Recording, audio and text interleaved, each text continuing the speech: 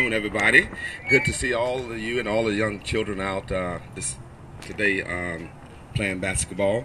Just want to encourage you to stay in school and stay focused, get your homework, get good grades. I am the chairman of City Council, and one day you can grow up to be chairman of City Council. I'm running for mayor and hope to be mayor that you can one day become mayor by staying focused, staying in school, getting good grades, doing your homework, and doing what your parents tell you to do. And so I want to encourage you to do that. And if you're not going to a church, find a church and go to a church of your choosing and be there whenever church is going on, participate, and behave yourself.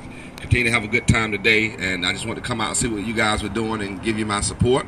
And I want to say God bless you and have a good afternoon. Thank you.